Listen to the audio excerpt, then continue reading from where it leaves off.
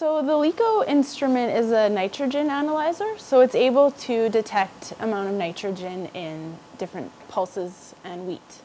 And the amount of nitrogen is an important number because it will be able to be converted into a protein value. Protein value is, of course, important for wheat. It's a very important quality characteristic for field crops. We use this instrument to support our other technology areas to give them an accurate protein value. I attended a 2-day course in St. Joseph, Michigan. It was put on by the Leco Corporation, the manufacturer of this instrument. So the course was to offer in-depth training on operation, troubleshooting, and maintenance.